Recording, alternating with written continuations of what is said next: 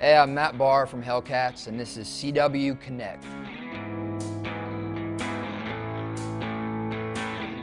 Franny, it's got to be the 80s episode because, you know, my experience of the 80s was like Ninja Turtle underwear because I was a little kid, but I loved getting to dress up in the Miami Vice stuff.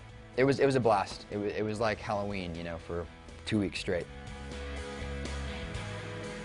Yeah, Jamar, you know what? It's a tough job, but somebody's got to do it, and I might just be the luckiest guy working on television.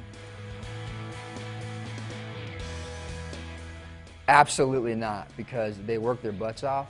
They have to like train on the weekends and go to the gym in the morning and night and have strict diets, and I get to do whatever I want and drink coffee and eat donuts, so I think I lucked out.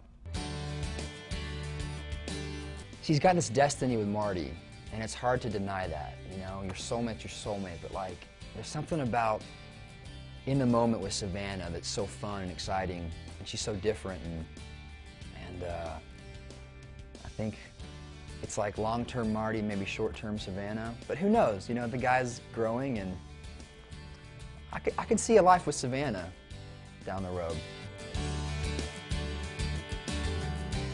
Elizabeth, that's a good question. When I was a really little kid, I was obsessed with Superman, and I remember like believing that he could actually fly.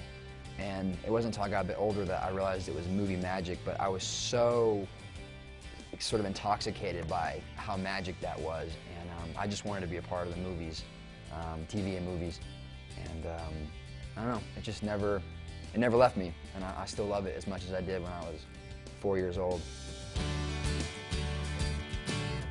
Oh man, I do everything. I love being outside. It's like I was a kid that wanted to be at recess all the time, out in the sunshine, so I hike and I play basketball and I go skiing and I surf. So, you know, if it's daylight, I'm never inside. Hey guys, thanks for all the questions. That was fun.